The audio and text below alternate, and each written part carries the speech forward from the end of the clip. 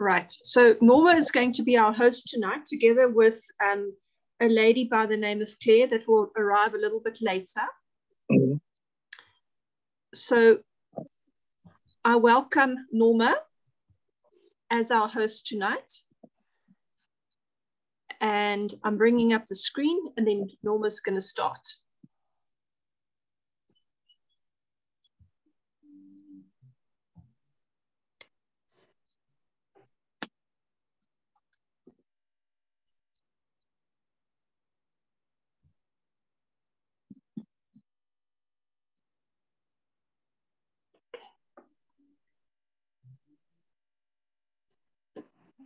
Well, good evening, everybody. It's wonderful to be here, and thank you for having me, Thandi.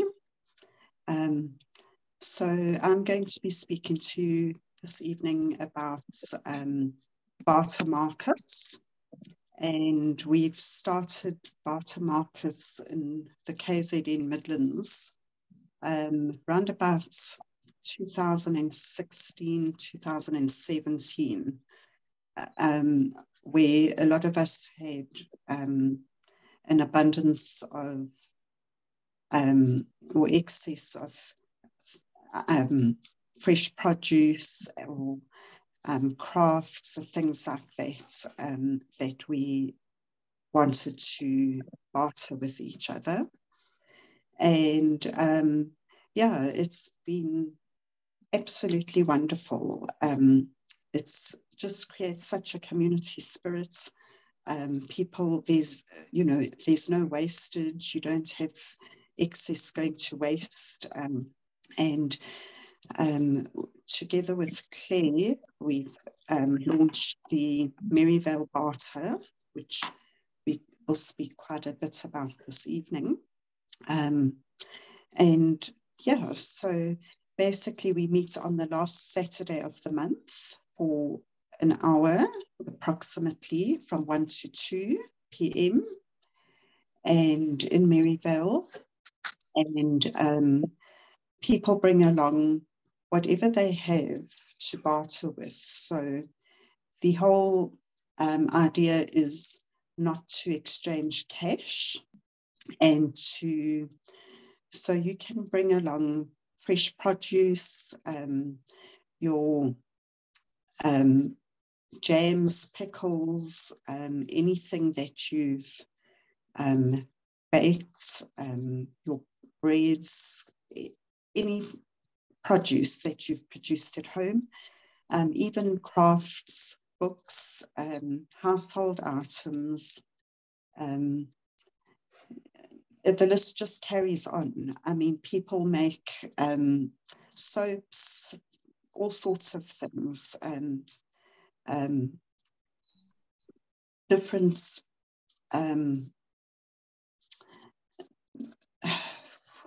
what's the word? Different types of creams and poultices and all those, we even barter things like compost, organic compost, and then we go on, the list just goes on and on and on. The one lady who comes, she brings her books along, and she specifically asks for non-perishable items to give to elderly folk who are in need.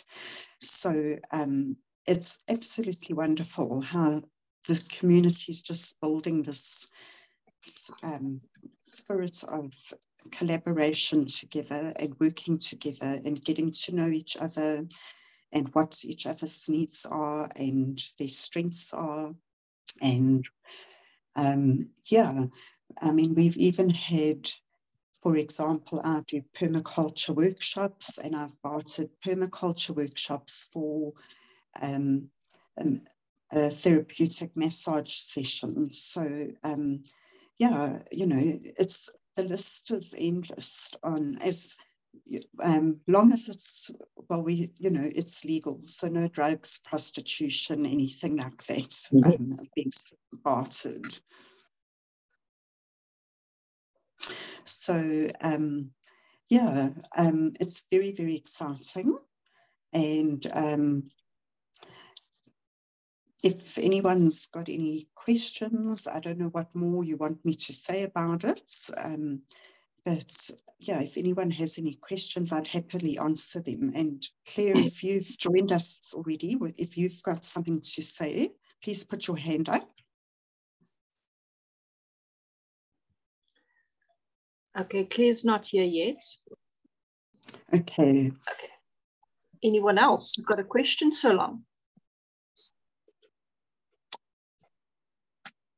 I have a question. Sure. Hello? Go for it. Yeah, my question is with fresh produce. I would like to know, obviously I'll have to engage the individuals concerned with growing the stuff, but what kind of regime has it been grown under? Is it organically grown using permaculture techniques, or are you using insecticides or herbicides or any toxins like that? Yeah, presumably the individuals who are growing it will be honest and advise me accordingly. Yes, well, with our barters, we all ask that everyone is honest, and we all, those of us who do grow, are all doing organic, chemical-free, using permaculture methods and principles. And yes, so I'm very, very particular. I will not barter. For instance, I don't eat anything with chemicals in. So if somebody comes and wants to barter the vegetables that I've grown organically, and they're offering me things with sugar in and any other things that I don't eat, then I will not, I'll just say no, thank you. I have no use for that. And then, you know, in that way, sometimes they may have a book that I need or would like, or a clothing item or something like that. And then in the extreme is if they really, really want the organic vegetables, but you don't want, or they have nothing to offer you, then you can come to an agreement and do a cash exchange, but it's preferred not to. The whole idea is not to use cash. Oh, thank you. That's great. Tell me, how did it all start? It was just, you know, a lot of like-minded people just getting together and chatting, and we all started as groups of friends, decided, a lot of us were feeling the pinch financially and realized that we needed to make a plan. And I know in particular with my one group of friends, we would chat about it, how we remember when we were young, and our mums and neighbours or our grannies and their friends would barter items back in the 70s, in the 60s and 70s. And so we said, well, you know, let's do this. Let's give it a try. So a lot of us started bartering just on our own, and we'd make our own arrangements to pick up or collect. And then it started expanding. And people would then, the first ones were done in, we started in Halton and Howick and Nottingham Road area, but different people. And we joined those. Yeah, they meet on certain days of the month as well. And those two are strictly, well, there's no cash at those barters.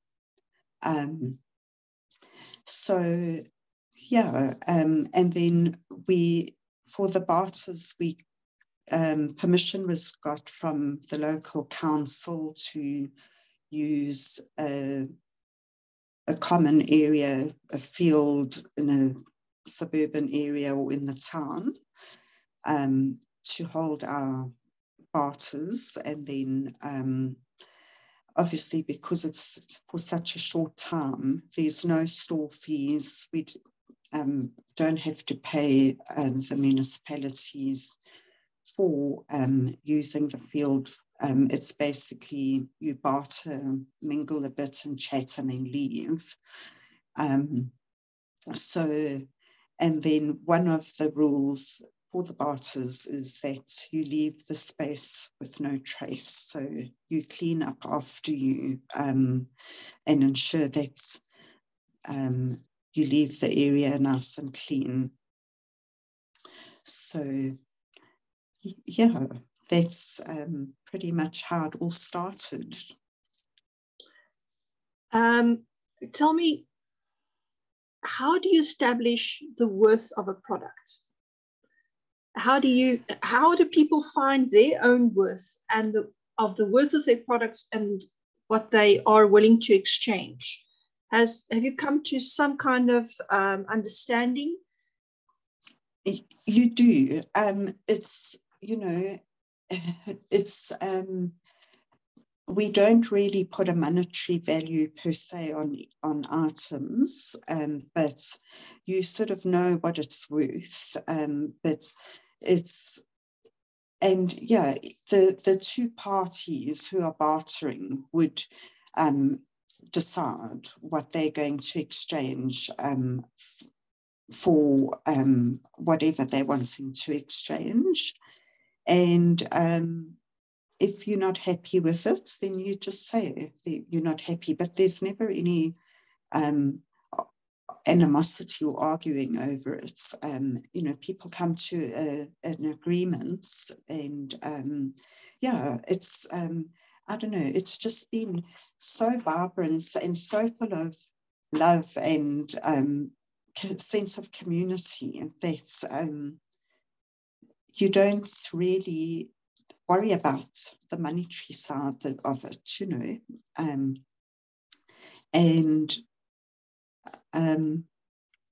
Yeah, so, you know, often you might have some excess left of what you've harvested, and then you just say to people, well, please take this, and then they'll say, oh, but then you have to have this, or, you know. And it's just such a lovely atmosphere. And, you know, sometimes some people have got nothing, they arrive with nothing to barter, and they just come to check it out and see what we're doing, and just to get to know how it works. And yeah, we barter love and hugs and just a good conversation, or somebody just needs to be uplifted and given some hope that, you know, there's always something that you can do. So yeah, that's pretty much what the barters are about. Okay, great. Okay, I see that Claire has just arrived. Welcome, Claire. Thank you. I'm so sorry for being late. Technical issues. No, apparently you've got a life as well. Hello, Claire. Hi. Okay. Right. I just want to quickly welcome the other people. There's Tish and there's Sheila and Kathy and one more person. I don't want to. No, that's it. Thank you very much for joining us tonight. Right. people, there's quite a few of you here, I think from Norma's area. Would you like to share your experiences and how this barter trade group has enriched your life, and why other communities should adopt it for themselves?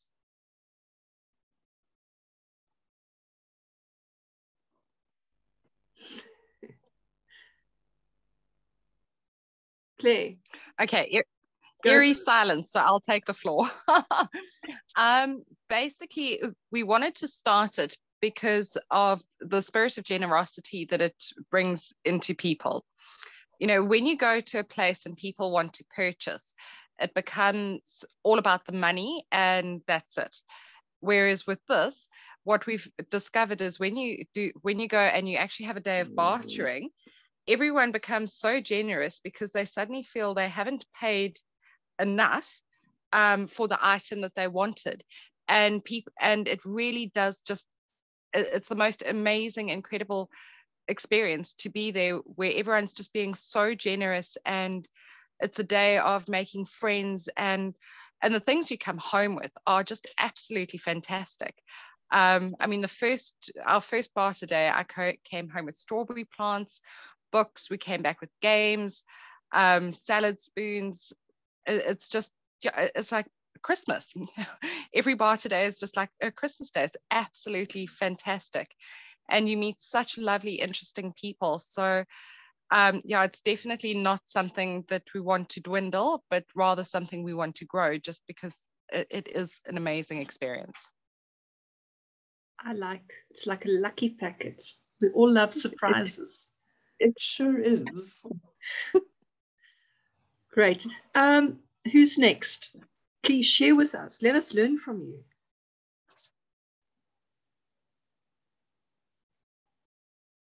Tish. No, okay. No.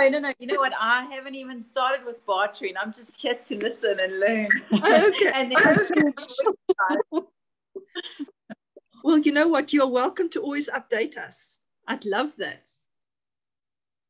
Thanks. I don't really have much to barter at the moment, but I'm working on it. Don't worry. I've just planted some sugar snaps for the first time. Oh, wonderful. So it's getting there. Right. Anyone else got questions? I think, Neil, you are muted. Can you barter non-material goods? Can I barter my brain cells? Absolutely. Well, you are rather brainy, so I think it would be a good idea. We're happy to be. Well, our last barter day, we had Carol bartering a joke, and that was absolutely fantastic. And the kids that were there just loved it because they had brought citrus with. And so every joke she told, they were giving her oranges and lemons. It's fantastic. It really, like I say, it becomes a day of just generosity. So as long as it's legal, it can be bartered. Fantastic.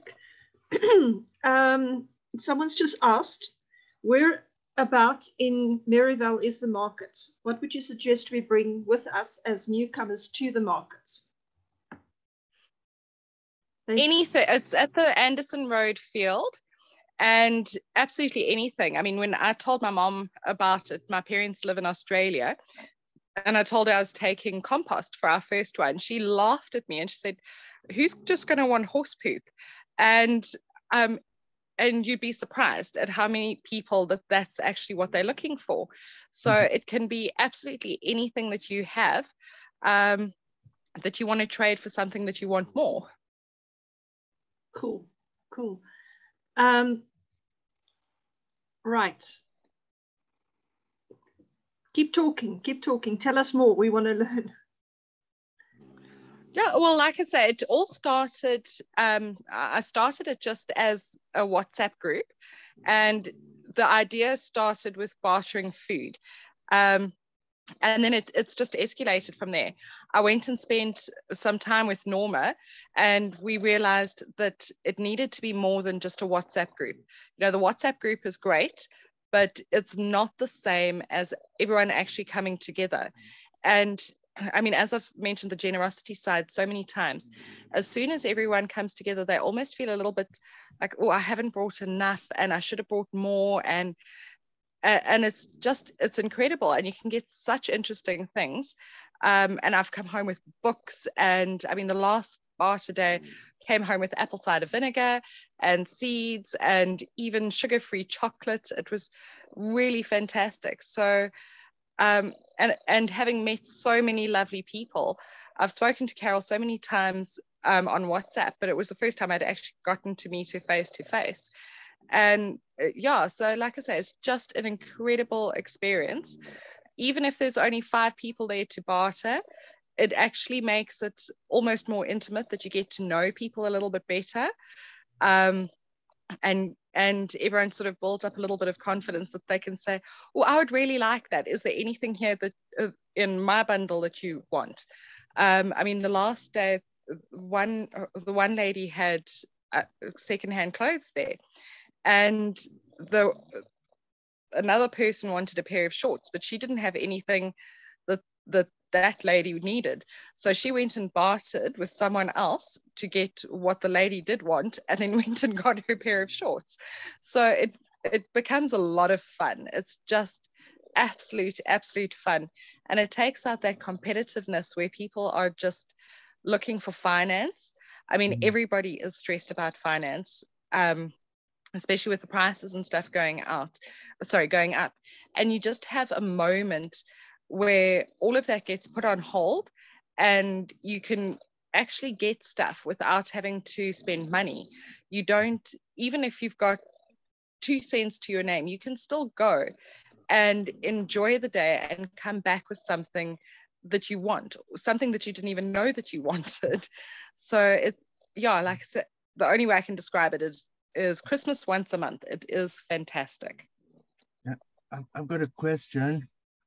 Yes. Can you, like, just say hypothetically our get-together is tomorrow, and I arrive there with an assortment of stuff, but I also have on a board what I want at, I don't know, at that particular gathering or at future gatherings, and then people can look at the board and they can say, well, I've got that and that, I'll bring it next time, kind of thing. You could do that. Like I say, we try and keep it as casual as possible, because a lot of groups, the admins they rule with an iron rod, and if anyone steps out of line, they get booted out and yelled at. And we really try not to, because it takes away the fun element. It takes away that element where people sort of relax and open up and get to know one another. You know, it takes away the good fun that's had.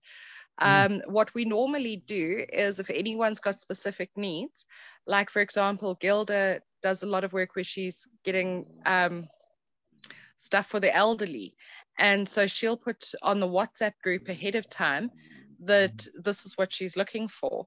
And because we knew she was coming with books and DVDs and games and stuff, we went and got some tins of baked beans and some soaps and stuff for the non-perishables that she was looking for.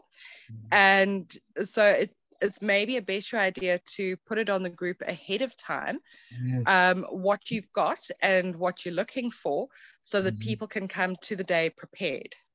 Yes, yeah, makes good sense. The other question is, so if I want to start a group in my area in Waterfall, which lies between Kloof and Hillcrest, I need to connect with other people, and form a group, preferably people from this communities for South Africa, and form a group, and then find a location and start the process. Yes, and it's quite a simple process, but it obviously does take work promoting it and letting people know what you're doing and what the rules and regulations are. Like for us, our biggest rule is just, as long as it's legal, nothing illegal, please. And then to get sort of a centralized public place is fantastic, because it just helps with logistics for people to get there. And what I did is I went to our ward councillor, Kate van Rensburg, and just said, this is what we're planning to do. Can we have permission to use the park? And she said, absolutely, not a problem. So as long as you've got the permissions in place, and it's really not such a big deal because it's not a money-making thing, they tend to be a lot more open to say, go for it. You know, it's for the public to enjoy. Enjoy the park, have fun, just please don't litter. And what we do is every time we have a day, I take sacks and we do a litter run while we're there, just to make sure that we've actually left it in better condition than what it was when we arrived, so that the municipality is very happy with us using it. And I very much doubt they would ever turn around and say no, simply because of the condition that we always leave it in. Yes. And a third question is, what kind of policy do you have? I mean, your rules and regulations, is it possible to share those? Basically, it's bartering, so we're not selling. So no stalls, no fees. Nobody's charged for going there for the day.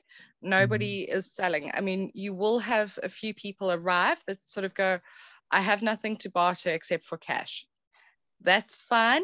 But next time, bring something with and have a barter, you know, and we just try and encourage it that way. But the biggest rule is just nothing illegal. What about the gray areas? Well, fortunately, we're in a fantastic community, so there aren't the people around here. There aren't too many gray areas, you know. So, because it's a family day, please don't bring booze with. It needs to be good, clean fun. So that's probably the biggest thing. And we find a lot of the people who do want to indulge in the not so legal side, they're not really interested in something like this, simply because they're not going to walk away with cash. Absolutely. Wow, so and I mean, when you're talking about the gray areas, I presume you're talking about something like cannabis. Yeah. All of those people are looking Magic for cash for their products. Cannabis. Oh no, but magic mushrooms are completely illegal, and so that's completely illegal. And with cannabis, the sale of cannabis is illegal. CBD products is legal, but the sale of actual cannabis is illegal, unless of course you've got a license for it, and the people who've got licenses want to export. They're not interested in coming to a market. So just having said, as long as it's legal, kind of roots out the people who are wanting to come and sell space brownies, for example. And they're not making the brownies to give away, they are making those to make money. So that's what I say, is the fact that we say no cash, it does root out a lot of those issues. Cool. That's a good guidelines. I like that. Very clear. Right. Has anyone else got a question for Norma or Claire?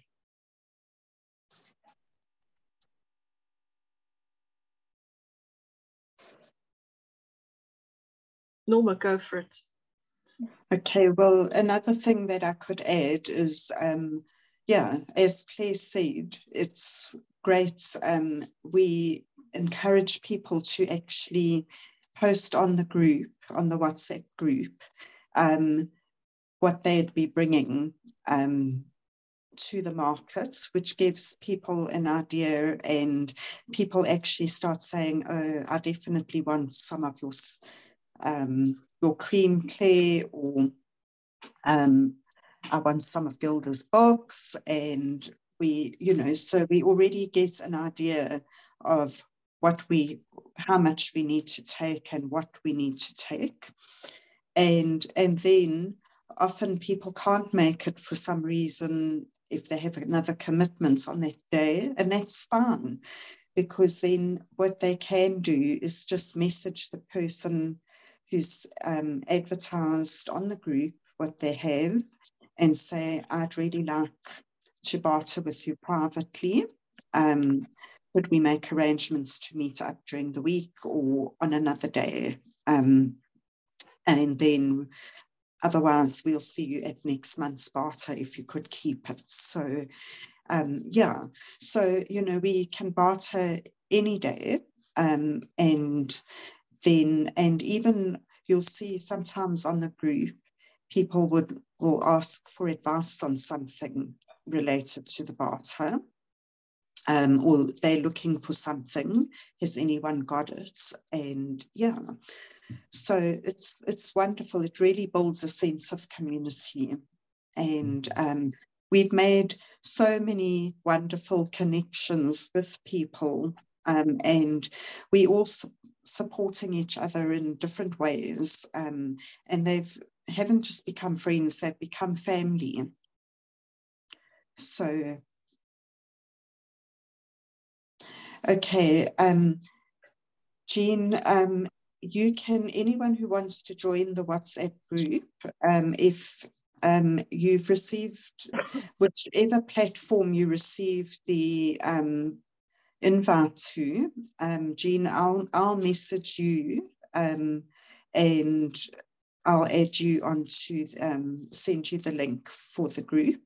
But anyone who wants to join our group, the Maryvale group, is welcome to just contact me or Claire on the platform that they've seen the ad, and then we can add you or send you the link.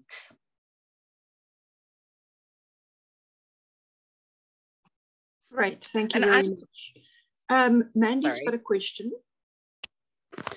Yeah, I just wanted to know how many people normally come to barter. Do you have any idea? Is it like 10, 20? How many people actually do come? Our first one, we had, I think there were 4 or 5 of us bartering. And the second time, because we've only had 2 actual physical days, despite the fact that the group has been going for such a long time. And having the actual physical days was Norma's idea and just the best thing ever. And yeah, the last time I think we had about 7 people. So it's growing, which is fantastic. So I wouldn't, you know, if you're in a big center, you might expect more people, but in a small community like ours, that's quite a lot of support, considering that both days that we've picked so far, there've been huge other things on the go. Like the last one we did on Heritage Day, which wasn't the best plan in the world, but we hadn't checked the calendar prior setting the date. Okay, great. Wow, that's awesome. Thank you. No, only a pleasure. And what I would also like to throw out is for anyone who is wanting to start a barter group in their area, please give feedback, because I've also got Trendsetters Media, and we really do enjoy just sharing the positive things happening in the communities. And we'd love to, whichever area you're in, actually be able to share it, because it's a mindset that I believe more of us need to adopt. You know, like I was saying, financially, this country is seriously in the doing, and we don't always have money to go and get things. I mean, the last bar today, I took quite a lot of kale with as well, and other stuff out of my veggie garden. And the amount of people that were actually quite excited because they had an abundance of other things, but they didn't really have the money to go and buy fresh produce. And so we were able to get things that we wanted, and they were actually able to go home and eat. So, which is also why we don't limit it, because not everyone has a veggie garden at home. So please, if anyone is going to actually go and start this, please just feed the information back. It's important to actually get it out there so that it really helps people to survive in these tough times. Yeah, well, I'll definitely be starting one in the Kloof, Forest Hills, Waterfall, Hillcrest area. Oh, that's absolutely fantastic. It is. And if you need any assistance and with starting it up, you're welcome to speak to us about it. We'd be more than happy to assist you. Thank you. And I'm going to see what I can do in my area in the Helderberg Basin in Cape Town. Fantastic, fantastic. Yeah. I was wondering, has this initiative of yours encouraged so the people that attend to grow more of their own produce, or encourage the community to grow more of their own? Definitely, absolutely. Yeah, I've had a lot of people, because I mean, I take an assortment of things. I take my organically grown veggies, plus whatever I don't need anymore that's in my home, and you meet people, and then, you know, they start asking questions and wanting to know how they can grow their own. And yeah, so we have, like I said, we don't just form bonds as friends, but you end up becoming like a family. We, you know, and some of them, for instance, can't afford to come to my workshop. So, and then I say, well, you know, what can you offer? So I've actually got somebody from our barter who is just so passionate about wanting to learn how to grow organically and using permaculture principles. And he's coming to do some volunteer work in my garden to learn how to do that. And in that way, he's going to be doing the workshops as well, but by working with me. And yeah, so there's definitely, people are waking up and realizing they need to plant their own. And when you hear the feedback too, it's like when you get a message saying, oh, I've never eaten an avocado that tastes so good, or spinach that tastes so good, as from what I've got from your garden. You know, how do you do it? And we want to do that. How do we get ours like that? So yeah, it does. It encourages people. It definitely does. That is the best part of it all. It is. It is. Yeah. Okay. Tish says she's a Pilates instructor and she can also start bartering, so that's quite exciting. And then there is Flory in Johannesburg. Wants to know if there's any, do you know of any groups in Johannesburg doing this? We don't offhand, but I have got a few contacts up in the Johannesburg area, okay, which I can ask and find out if they, I know they were talking about starting one up last month, but I just haven't been in contact with them, with life being rather busy. So let me check that, and then I can put it onto the group wherever there are different barter markets that we've heard of. Well, I'm willing to create a list of barter markets as you give me the information, and we can even put it on our website. Okay. To try and promote this whole initiative. We'll definitely do that. Great. Okay. Right. Margie, welcome. Do you have any questions?